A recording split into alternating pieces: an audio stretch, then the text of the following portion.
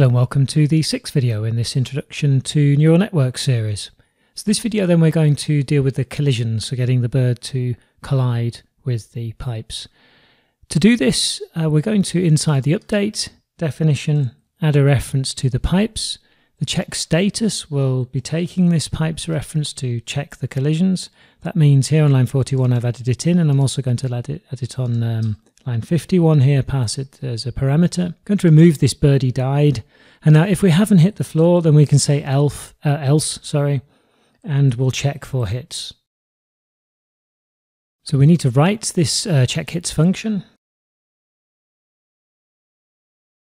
And what we'll do is loop through each of the pipes and check whether that pipe's rectangle overlaps our rectangle.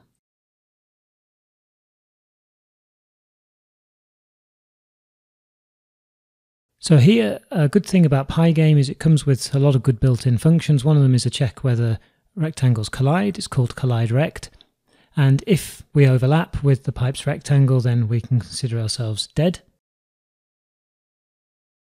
And we can also break out of the loop, and the game should restart at that moment. Just to recap, we're taking a reference to the pipes list. Every time we update, we check our status, and then if we haven't hit the bottom, we go for some hits checking, and if we collide with a pipe, then we know this bird is dead, and we set it to dead. Now what remains is to update main.py a little bit. The first thing I'd like to do is just below game time here, is set a counter for the number of iterations.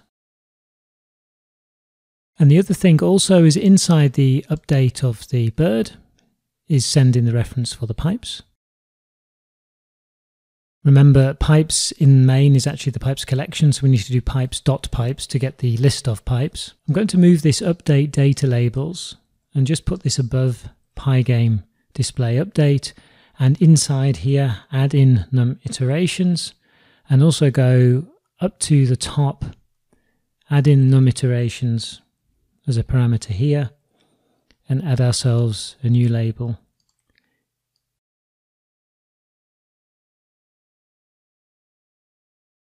And this new label then can keep track or display our current iteration number. So the last thing to do then is detect whether we need to start a new game, and that happens then if the bird has died. And if it has, then we'll create some new pipes, reset the game time, create a new bird,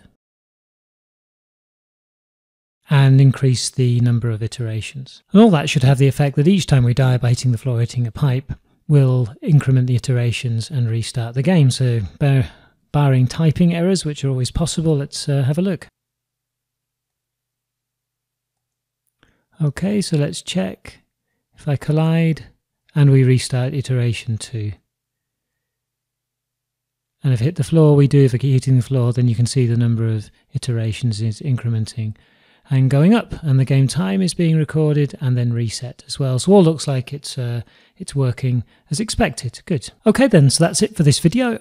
In the next video, we will upgrade what we've done here and actually start generating lots of birds at the same time, have a bird collection, which will then allow us finally to move on to using a neural net to decide what the bird is going to do. So thanks so much for watching. Questions, comments, criticisms welcome as always on YouTube.